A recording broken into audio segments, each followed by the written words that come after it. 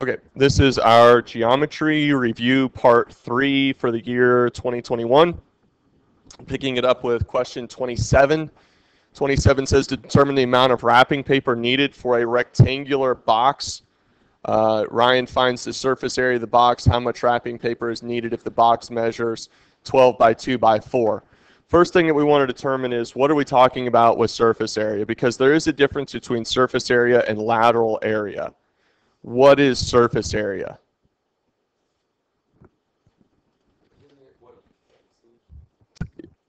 Yeah, so it's all sides, right?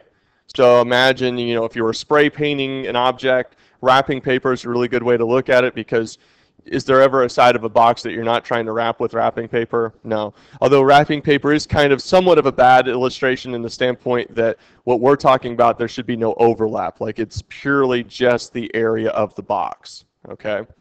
So these are easier for me if I begin by kind of drawing it,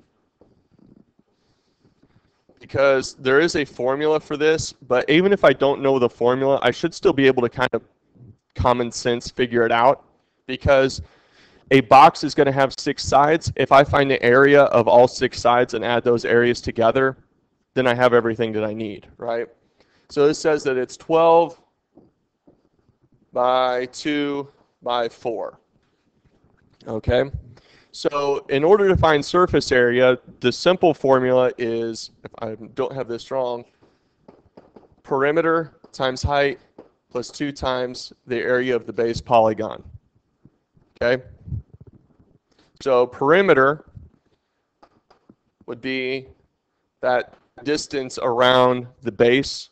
Okay, so 12 plus 12 plus 2 plus 2. So 12 plus 12 is 24. 24 plus 4 is 28. Okay, so that's giving me 28 times the height, which is 4, plus 2 times the area of the base polygon. So that would be 12 times 2, right? So 2 times 12 times 2. Okay, so 28 times 4 plus 2 times 24. Okay, what's 28 times 4? Anybody? 56. 28 times 4. 112. Okay? And then 2 times 24 would be 48, right? Okay? So then we just want to do 48 plus 112. 12, that 2 would make that up to 50. So it'd be what, 160? 160 inches squared. Now, what's in the answer key? Is that the answer? Double check for me. Make sure we use the correct formulas. 160 inches squared works? Okay. So what if I get to the test, I have a brain fart, and I can't remember pH plus 2b?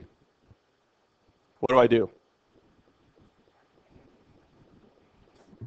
Find the area of every face. Very good. So for that, I'm going to erase this, okay, and just see what we got. All right, so we've got this right-hand side, which would be 2 times 4, right? And we have 2 of those, so 2 times 4. Plus, okay, we would have our bottom base, which would be 12 times 2, so that would be 2 times 12 times 2. Okay, and then we have our front and back face, which is 12 by 4. All right, so 2 times 12 times 4.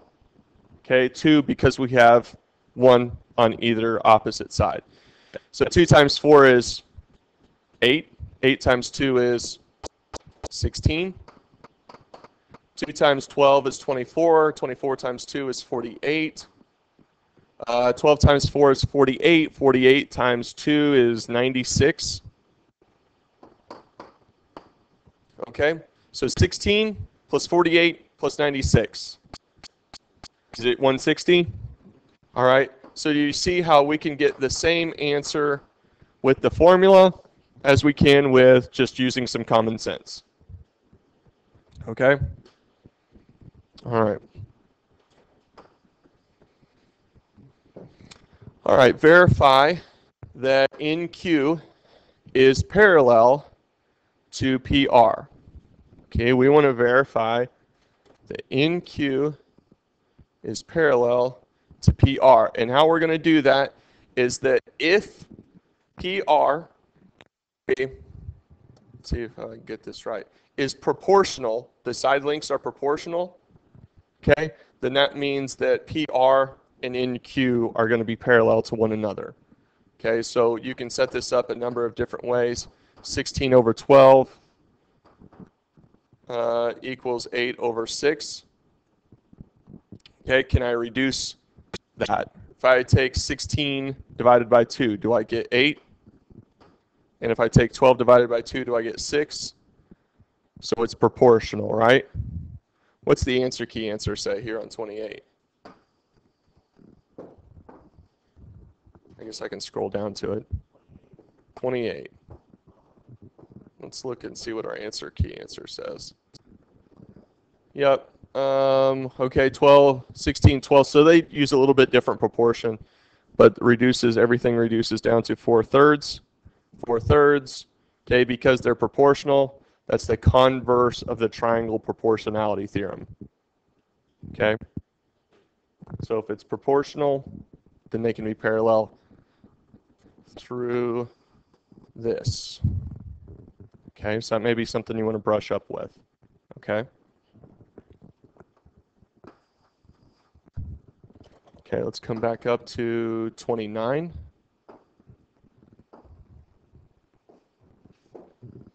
Okay, that was, okay, 29. Name the inscribed angle shown in the circle below.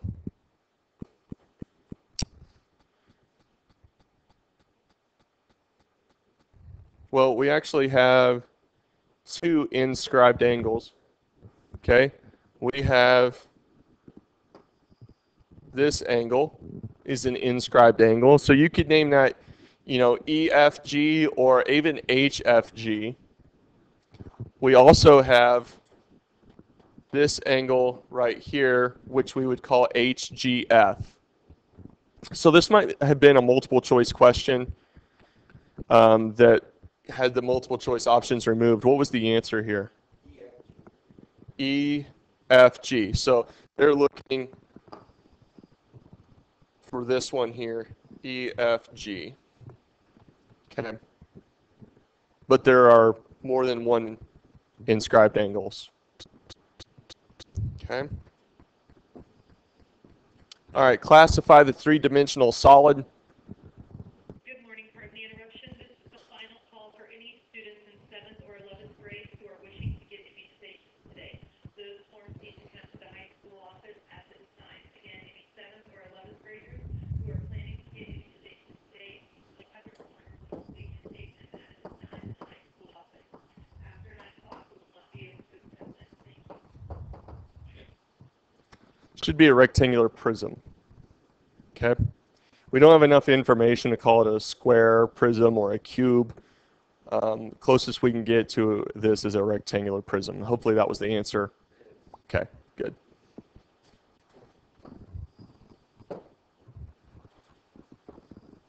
Okay, 31. Triangle ABC has vertices at given points. DE is a mid-segment of ABC. We want to find the coordinates of DE. All right. So really, this is as easy as finding. D is going to be the midpoint of AB. Does that make sense? I mean, let's see. So 2 plus 3 divided by 2, 6 plus 2 divided by 2 is going to give you D. 2 plus 3 is 5. 5 divided by 2 is 2.5 or 5 halves. 6 plus 2 is 8 divided by 2 is 4, and that kind of makes sense. You can see that right there already. We also need E, so we're going to do the same thing again. We're going to do, negative 2 plus 3 divided by 2, and 1 plus 2 divided by 2. Negative 2 plus 3. Okay, 1 divided by 2 is 0.5 if you want to. 1 plus 2 is 3 divided by 2 is, okay, 1.5. Okay, which makes sense, right? We can kind of see that it's up 1.5. It's about half over, okay? So those are the two coordinates of those points. You just use the midpoint formula twice, okay? Questions there? All right.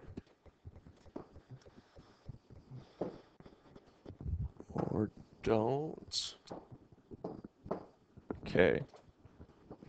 32, we're coming back to 30, 60, 90 triangles. You've seen multiple 30, 60, 90 and 45, 45, 90 triangle questions, which should tell you that you're going to see those questions on the test. You need to be familiar with it. All right.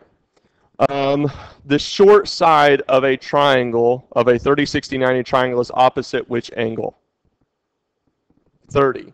So what is the short side on that triangle on 32? 20. 20 is the short side. Okay? What is the relationship between the short side and the hypotenuse? The hypotenuse is what to the short side? Twice as much. Okay? So that means that y should be what? 40. Okay? Now the tricky part is always the 60, because the 60 is how many times bigger than the short side?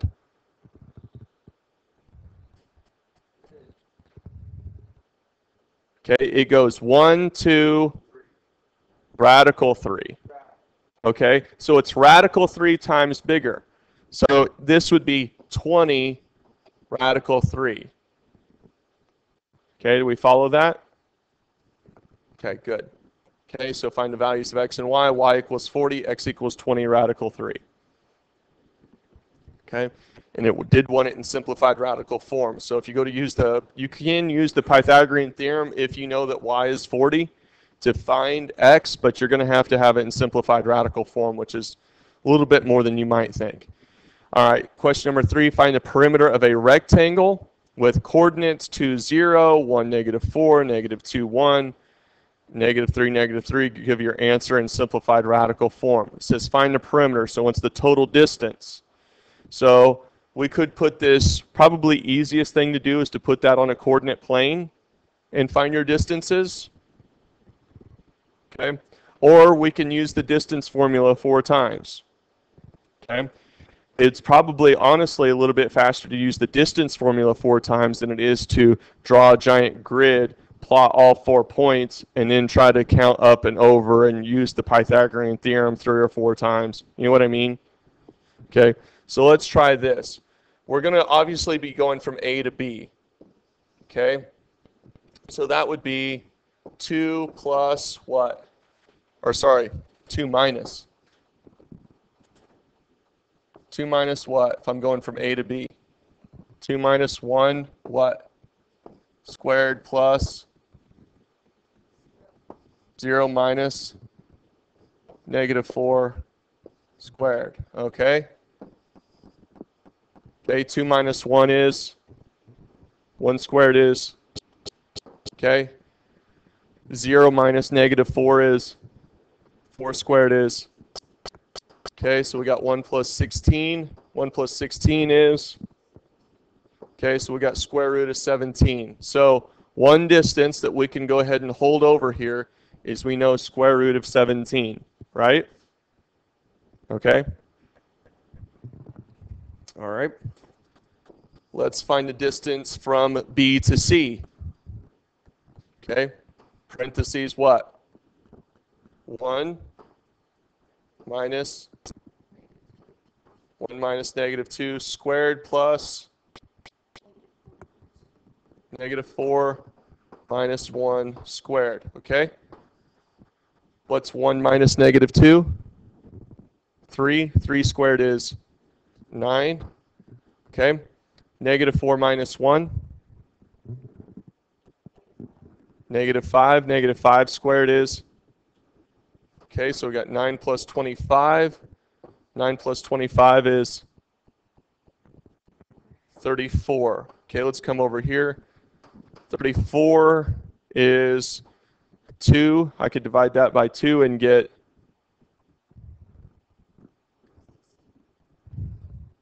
17, right? 17, so really it's just square root of 34, right? Because 17 is prime. Does that make sense? Okay. Let's go from, we've done A to B, and we've done B to C, right? Let's do C to D. -2 minus -3 squared plus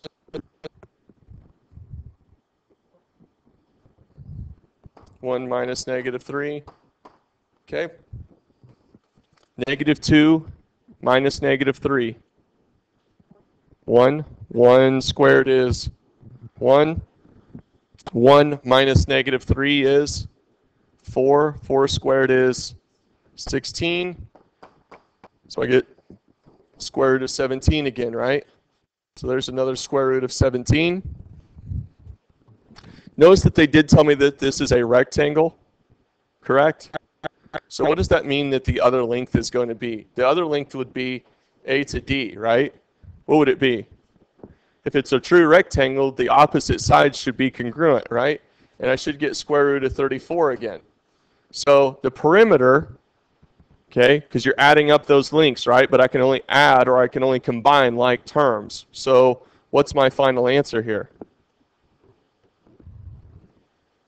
Once it in simplified radicals,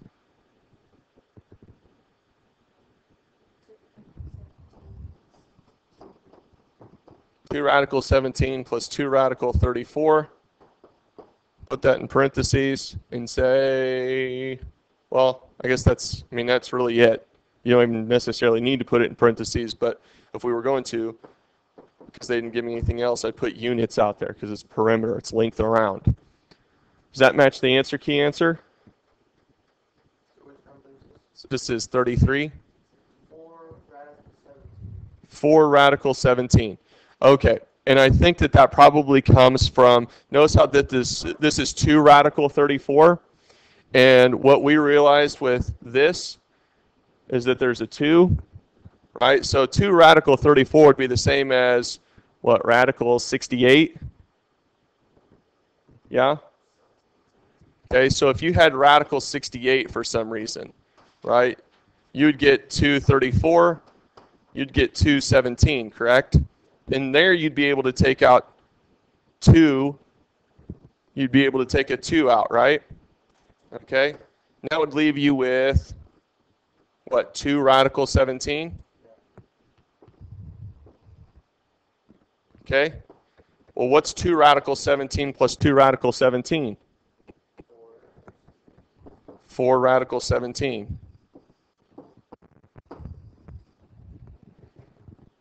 Okay?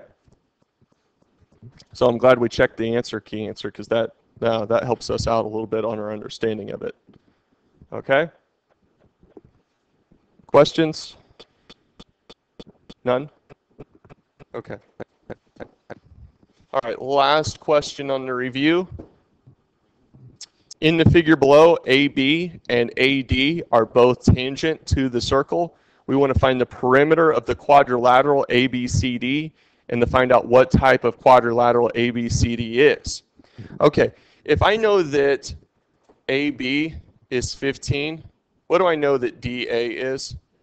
15. Do we know why? Because tangent lines drawn back to the same point will be congruent. Okay, now if this is 10, right, what does CD represent? What type of line is that? It's a radius. So then what is CB? 10. So if they're just asking me to find the perimeter, it's what, 30 plus 20? So perimeter equals 50 inches. Okay, does anybody know what shape that is? It's a kite. Okay. Okay, and that's probably one of the most forgotten quadrilateral types, is the kite. Okay, that's every question on the review. I think we might have skipped a few that nobody missed, but if you want to go back and look at a couple, we certainly will, but I'm going to stop the video here, okay?